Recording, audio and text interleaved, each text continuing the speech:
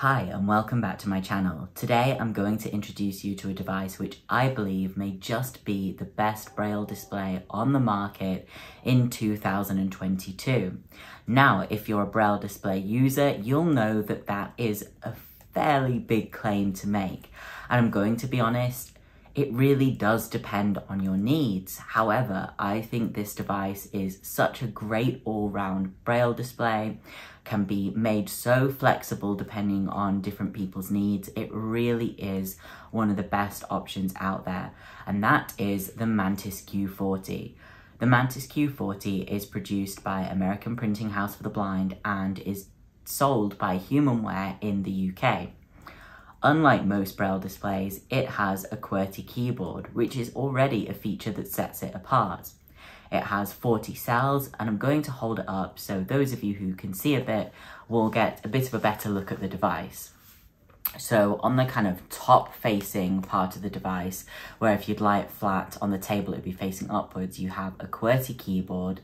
Below that is a line of really small buttons, and these are what we call cursor routing keys. So they control where the cursor is on the line below it, which is a line of braille. Now at the moment there's just a fixed few words on this line because I haven't pressed anything, but this line of braille can move as with every other refreshable braille display. I'm going to turn it so that the front part of the device is facing outwards, and you've got 5 buttons. 4 buttons which are thumb keys or navigation keys, 2 longer ones and 2 shorter ones. Then in the middle, a round button, which is the home button. On the left-hand side of the device, as it is in front of you, there is a charging port, the power button, and a USB port.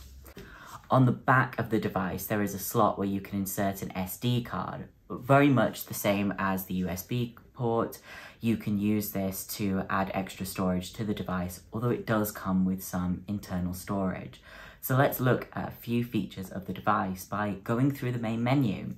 So the first option on the main menu is Editor. Within this, you can create documents, you can read documents, and it's a great way for taking notes, whether that's in a meeting or writing a shopping list, anything like that. So when you go into that menu, you've got Create File, Open File, Recently Saved, and I really like this. This is a newer feature with the latest update. You can view, I think it's your 10 most recently saved documents. That's really handy if you want to find something that you know you've used recently. And Editor Settings. There is also a Braille editor, which is the next item on the main menu. And this is really exciting because it was one of the features I found was unfortunately missed out of the Mantis when it was first on the market, and that is a Braille editor which enables you to create .brf files. And as many of you Braille readers will know, .brf files are Braille files. This means there's no translating between Braille and print involved, or even between different grades of Braille. So what you write in Braille is what you get. It does mean all the Braille formatting is preserved as well. So it's really, really good to have that, especially for someone like myself who often works in multiple languages within the same document. So I might create a BRF file if I'm doing some work where, let's say I'm learning a new language and I want to sometimes write in English and sometimes write in the other language, and it's really just for myself, so that's very useful. Terminal. The terminal is what you use to connect this device to other devices such as a phone, tablet or computer. You can connect either by USB or by Bluetooth, and I found the connection to be really, really good so far. I've had the device for, I want to say, I'm going with over a year, but I can't actually remember when I actually got the device, which is funny that I've had it a long time and time just flies away.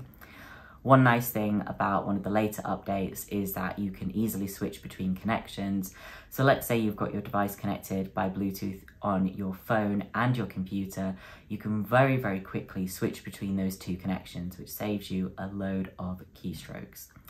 Then there's the library, so you can read various different types of books on this device. You can also read PDF files, which you'll find later on in the file manager. But within the library, you have bookshelves. So if I open it up, then I can find all the different books on my device, which is really exciting. So I've got book list, recently read, search, close. And so that's nice because that's a specific application for reading. Then you've got the file manager, so that's a more generic file manager where you can kind of search the device, whether that's the internal storage or something like an SD card to find a file. Calculator, so any basic calculations you want to do, you can do that.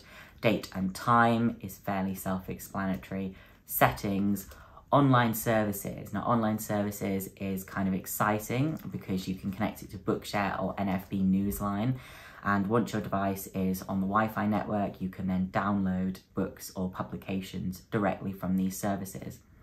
Obviously, these are very US-centric services, and my hope is that we will get things like RNIB Bookshare and RNIB reading services on the device, hopefully in the near future. I've got my fingers crossed for that. The user guide, which obviously just helps you get set up with the device and look for any information you might need, and then power off. So let's go into the settings, because I think there are some pretty cool settings that do make this device stand out. So you've got language profile. This is really, really nice. So this is where you can control the language profile of the braille display. So I mentioned earlier that I work in multiple languages, so I do speak Spanish. So sometimes I'll be reading a document that's entirely in Spanish and I want to switch to Spanish braille and certainly Spanish braille input as well. And I can do that in language profile, and you can set up multiple profiles and easily switch between them without having to go back into settings. Wi-Fi and Bluetooth, so obviously this is to get you set up. Change language, that will change the actual language of the device beyond just kind of the braille profile. Activate exam mode, and so this is a great one if you're a student, and I really want to emphasize this if anyone's watching who maybe is a teacher of blind students. So this device can be used when taking exams. You can put it into exam mode and then the student won't be able to access their other documents. So that's obviously a really great feature. If this is their primary device and is something they're comfortable using, they can definitely still use this for an exam. There's also a government mode, which when you purchase the device, you can request for it to be put in government mode. And that means all these features that I'm talking about now won't actually be available on the device. So there will be no editor or anything like that. And you might be thinking, well, why would anyone want to do that?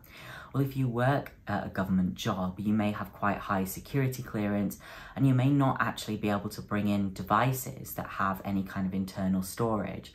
So what that will do is just turn this into a braille display to be used with something like a phone or a computer so that you can still use it in the workplace. Software update, that's to check for updates. They are downloaded over Wi-Fi, which is great, and then close that menu. So, why do I say the best all-round display? Well, I think the build is really nice to start with. The braille quality feels really great. The keyboard feels good. It's a fairly solid device whilst not being too heavy.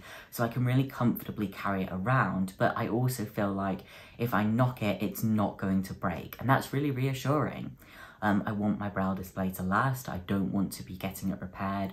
I've had to make no repairs on this device in the year or more that I've had it as well, and it's had some fairly significant use, so that's a good thing. The fact that it has a QWERTY keyboard I do think is a great feature. It's the only device on the market, well, the only braille display that has a QWERTY keyboard. And what it does mean is if you're a really fast typer, then you can obviously pair this device with your phone or with your computer and get going writing really fast. Equally, when I just take notes on the device itself without connecting it to anyone else, I can type very, very fast. So it means I take notes super quickly.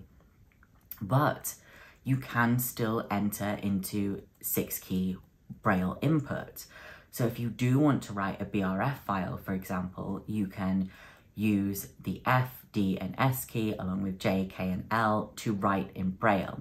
So you can press down multiple keys at the same time to write in braille. And you don't just have to do that when creating BRF files. If I wanted to go into the editor and do create a file, I could type using my QWERTY keyboard. And I've typed, hello, this is a file. But now I can hit the F12 key and it's come up with braille keyboard. So now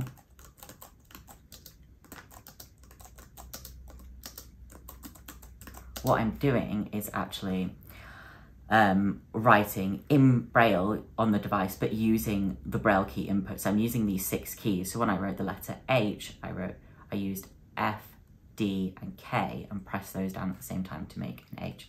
And I wrote, hello, this is a file for a second time. So I'll take this out of braille key input to put it back to standard QWERTY keyboard, and I will not save this file because I don't really need to keep that.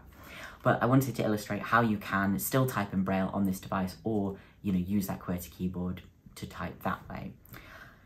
One massive advantage, at least for me, of having a QWERTY keyboard is that when I connect it to my phone, I don't have to connect it as a braille display. I just connect it through Bluetooth as a keyboard. And it does mean then that when I'm controlling my phone, I'm using standard Apple keyboard commands. So I'm quite used to using a Bluetooth keyboard with my phone, but whenever I've used a braille display, I've had to learn different ways of doing it, because most braille displays just have the 6 keys plus your backspace and your line down and your space bar. And so if you want to perform some kind of command on your phone, you have to learn different keyboard commands, which are completely unique to a braille display. With this, obviously, with it being a QWERTY keyboard, I can just use those standard commands, which is really great for me because it means I don't have to learn a load of extra stuff. And that's the same when I connect it to my laptop. It's just connected as a keyboard, so I don't have to have my regular USB keyboard plugged in as well, which I normally would with another braille display. The one small downside to this is it's obviously quite a small keyboard, so it doesn't have that number pad with the keys kind of on the right hand side of the keyboard. So if that's a deal breaker for you, you would still have to connect your USB keyboard. But I think for most people, it really does work so well, and actually you're not going to feel lost without those keys. One thing I think is great is how easy it is to collaborate with other people using this device. So if I've got it connected to a phone or a tablet, for example, and I'm working on a document with someone, we can slide this keyboard back between the two of us and they can type on this and so can I. And then I obviously can use the line of braille to read.